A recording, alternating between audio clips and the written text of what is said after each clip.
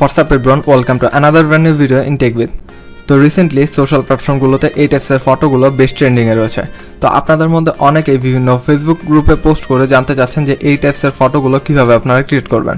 তো এই ভিডিওতে আমি আপনাদের সাথে দুইটি প্রসেস শেয়ার করব, যে দুইটি প্রসেস ফলো করার মাধ্যমে আপনারা আপনার মোবাইল বা কম্পিউটার ব্যবহার করে মাত্র 1 মিনিটে এরকম ফটোগুলো মেক করে নিতে পারবেন। So without wasting any time, let's begin the journey.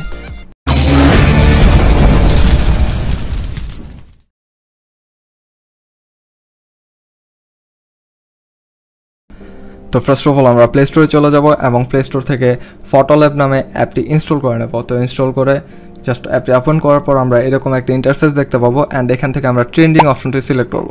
Trending অপশনটি সিলেক্ট করার পর যেই ফটো ডিজাইনগুলো জাস্ট আমাদের ট্রেন্ডিংয়ে রয়েছে সেগুলো আমাদেরকে দেখাবে বা শো করবে। তো এখান থেকে আমরা আমাদের টেমপ্লেটটি সিলেক্ট করে নেব। তো যে কোনো একটা টেমপ্লেট সিলেক্ট করার পর জাস্ট আপনারা এরকম দেখতে পাবেন। তো আপনাদের ক্ষেত্রে জাস্ট প্রথম ক্ষেত্রে অ্যালাউ করতে হবে আর কি, পারমিশনটা দিতে হবে আপনাদের গ্যালারির ফটোগুলো শো করার জন্য। তো এখান থেকে আমরা গ্যালারির যে কোনো একটা ফটো যেটা আর কি এই ডিজাইনটা অ্যাপ্লাই করতে চাচ্ছি ফটোতে, সেই ফটোটি সিলেক্ট করব। সিলেক্ট করার পর আপনারা নিচের দিকে দেখতে পাবেন কয়েকটা অপশন। তো এখান থেকে আপনাদের ফটো যদি রোটেট করার প্রয়োজন পড়ে রোটেট করতে পারবেন, বা এখান থেকে আপনাদের সাইজ ছোটো বড়ো করতে পারবেন। তো এখানে আমরা ফটোটি জাস্ট অ্যাডজাস্ট করে দিচ্ছি। অ্যাডজাস্ট করে দেওয়ার পর আপনারা এখানে অ্যারো আইকনটির উপর ট্যাপ করবেন।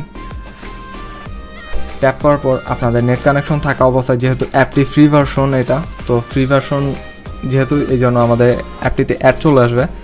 তো জাস্ট কিছুক্ষণ ওয়েট করার পর আপনাদের ফটোটিতে ডিজাইনটি অ্যাপ্লাই হয়ে যাবে। দেন আপনারা যদি ফটোটির উপর যে কোনো একটা লেখা লিখতে চান বা টেক্সট অ্যাড করতে চান, তবে এখানে প্লাস আইকন ট্যাপ করতে হবে অ্যান্ড এখান থেকে অ্যাড ইউর টেক্সট এই অপশনটি সিলেক্ট করবেন। দেন এখান থেকে আমরা যে কোনো একটা নাম লিখতে পারি বা আপনাদের যেটা লেখা দরকার। দেন লেখা শেষ হয়ে গেলে আমরা জাস্ট উপর দিকে টিক আইকন প্রেস করব। টিক আইকন প্রেস করার পর আমরা নিচের দিকে অনেকগুলো ফন্ট দেখতে পাচ্ছি। তো কাস্টমাইজ ফন্টগুলো আমরা চাইলে ইউজ করতে পারি এখান থেকে। তো আমরা যে কোনো একটা ফন্ট ইউজ করতেছি। তো ফন্ট ইউজ করার পর আমরা এই ফন্টটিকে বা লেখাটিকে জাস্ট ধরে ছোট করে যে জায়গায় বসাতে চাচ্ছে, আমরা নিচের দিকে রাখতে চাচ্ছি, তো নিচের দিকে নিয়ে আসবো। তো এইভাবে বসিয়ে দেবো। বসিয়ে দেওয়ার পর আমরা টিক আইকনটি প্রেস করব। প্রেস করার পর আমরা যদি আরও এখানে ফটোটির মধ্যে কোনো অ্যানিমেশন সেট করতে চাই, তবে একটি প্লাস আইকন ট্যাপ করবো অ্যান্ড এখান থেকে অ্যানিমেট অপশনটি সিলেক্ট করে জাস্ট আমরা এখান থেকে যে কোনো অ্যানিমেশন আর কি অ্যাপ্লাই করতে পারবো।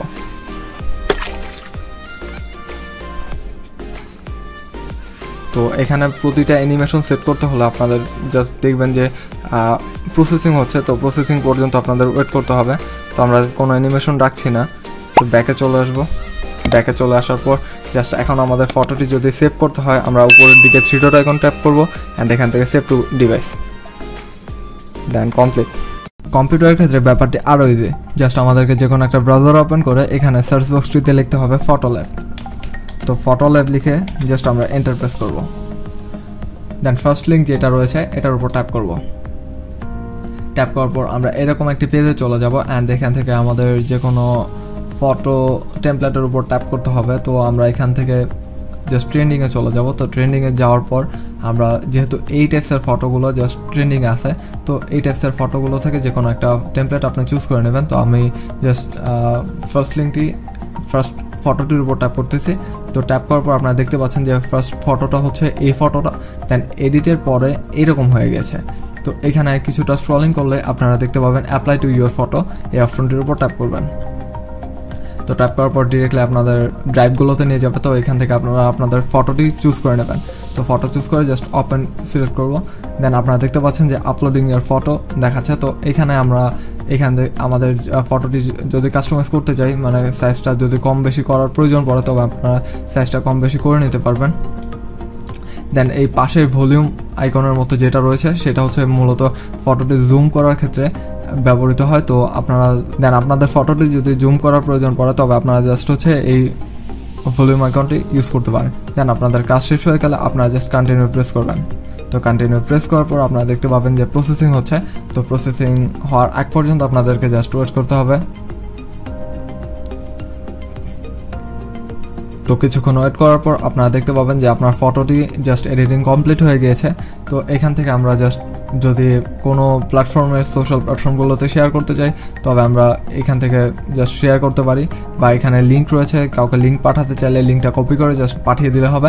তো এখান থেকে আমরা ডাউনলোড অপশনটি ট্যাপ করলে আমাদের ফটোটি মূলত ডাউনলোড হতে শুরু করবে। অ্যান্ড ফটোটি লাস্টলি যদি আমরা ওপেন করি